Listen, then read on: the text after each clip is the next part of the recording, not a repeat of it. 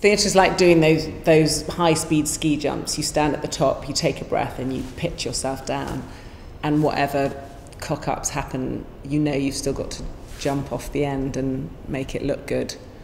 American TV made me learn that you prepare a performance alone, and you have it completely ready, and you go in and you do it regardless of anything else going on around you, regardless of anybody else's performance. I learnt my place in working for Polanski. I wanted to question actually some of the lines. I wanted to change some of the lines. And Ewan just said to me, don't do it. He said it's insulting. That assumes that he hasn't really thought about this. And, you know, with Polanski, he has thought about every syllable. Polanski quite often spent his time like this. Which, you know, as an actor is quite depressing when you look at the director and he's got his head in his hand. So I said, you know, speaking as an actor, it's quite hard for me to see with your head in your hands after I've just done that. And he didn't say anything at the time, but at lunchtime he came to me and said, when my head's in my hands, I'm trying to see what I saw in my head when I wrote the scene. And once I understood that's the pain that he was suffering, was that we weren't aligning with his vision. Once I knew I was really, all I was there to do was to recreate his vision, then I was fine, once I understood that.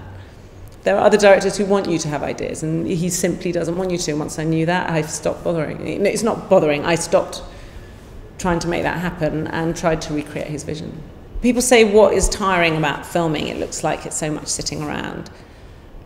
And my biggest note to anybody is most of your energy is spent getting on with people. If nobody tells you at drama school that acting, particularly filmmaking, is an incredibly sociable thing, and there are people working on you and with you all day. Some people say that you should only focus on the performance and you shouldn't bother with any of that stuff, but I actually find no matter how controversial and miserable and emotional a scene is, if I'm not at peace with everyone around me, then I actually can't concentrate on the scene. And if I feel there's some shit going down, I can't cry or laugh or do the scene. Tears and tension and drama come for me when I'm relaxed, and very passionate scenes only happen when you're not stressed out. And so you just have to not give a damn. My survival technique has been, oh it's okay, no, I didn't really want to do it anyway. To walk away from something before it walks away from you. I sort of feel that if you push too hard for something and fail, I can't bear the public humiliation, so I sort of try and keep a dignified distance and let things come to me.